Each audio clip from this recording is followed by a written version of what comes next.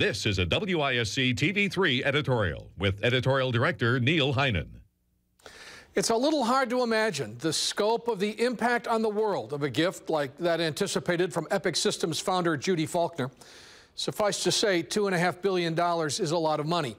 Faulkner's statement in a story posted online last week that she planned to put nearly every share of Epic stock in her control into a charitable foundation was an attention grabber, to be sure. And the impact that gift will have in funding nonprofit organizations in healthcare alone is both exciting and mind-boggling. It could very simply make for a healthier world. But even more transformational is the message Faulkner is sending about the value of money. Like other ultra-wealthy business folks like Warren Buffett and Bill Gates who have publicly announced their intentions to give away vast shares of their fortunes, the message of philanthropy, of using one's personal resources for the betterment of others, of caring and sharing, is inspirational. We have great respect for the success of Faulkner's company. We have even more respect for her as a person.